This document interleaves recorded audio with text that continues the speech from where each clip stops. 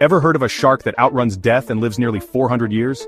Meet the Greenland shark, the slowest, coldest, and oldest apex predator on the planet. This deep-sea beast swims so slowly it barely moves faster than a sloth, but somehow, it's outlived empires. How old are we talking? Scientists found one estimated to be 392 years old, which means it was born before America was even a country. Think about that. While humans were sailing wooden ships, this shark was already roaming the Arctic deep. But how does it live so long? Here's the wild part, it lives in near-freezing waters thousands of feet down.